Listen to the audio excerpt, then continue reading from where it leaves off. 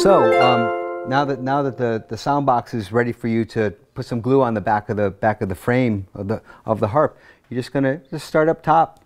And you're just gonna do a bead of glue.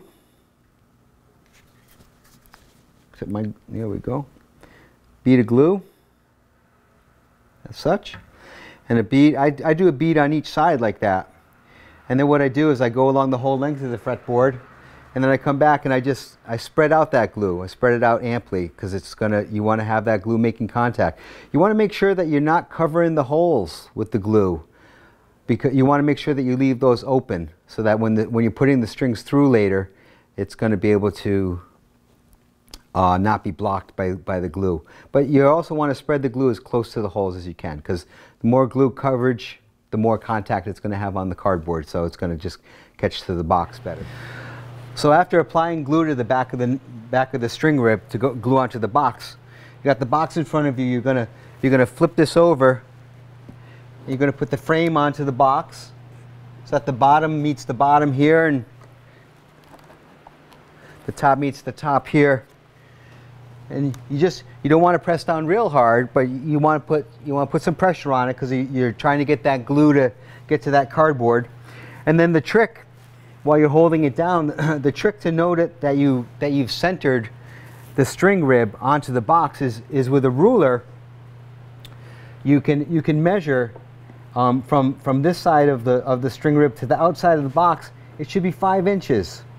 So I had to move it a little bit, but 5 inches, and then you check over on this side, and that's 5 inches. That's going to tell you that these holes are centered on that opening in the box where the strings are gonna have to be coming through when we're ready to string it. So it's 5 inches apart down at the bottom, and up here at the top, it's 1 inch apart. So we have a little bit of sliding to do.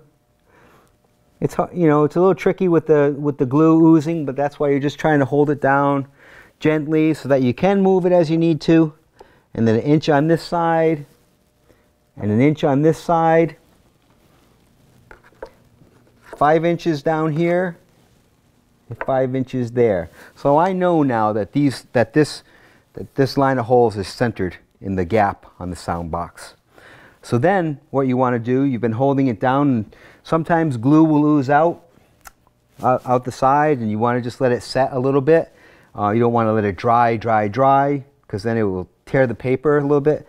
But as it starts to get a little thicker and drier, you just want to use a screwdriver or something square and just gently scoop it off if it oozes out, and then that's going to be ready to set it. And so the best way to set this frame onto the box then is to have some weight here in the middle. Here you can use encyclopedias or books or heavy books or anything you can really think of that can be stable on there. We're just going to use a gallon of paint, and that's going to be enough weight on there. So we're just going to fit this into the middle like this. And again, while it's there, you just want to always try to keep one hand on it, just so make sure that it's going to be stable and not slipping all over the place. And you're just going to push down on it gently, back and forth, and then eventually it's going to settle on you, and you're going to know.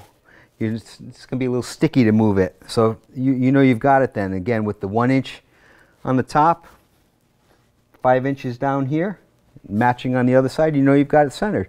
So now you've got it glued, and you can walk away from it. Let it dry. Let it dry for a while.